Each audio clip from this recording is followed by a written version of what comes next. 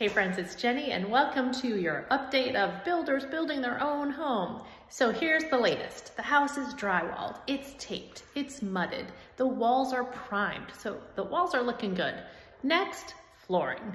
So the tile crew is here prepping the floors for tile install. Something you might not know is underneath tile, you have to have an underlayment system. Often it's something called Durarock, which is a cement board the tile gets installed on top of. Sometimes it's a product called Ditra from the Schluter company, and it essentially looks like an orange waffle.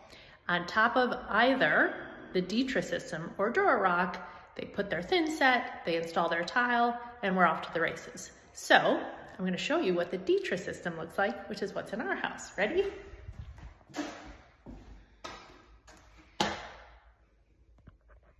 Orange waffle, right?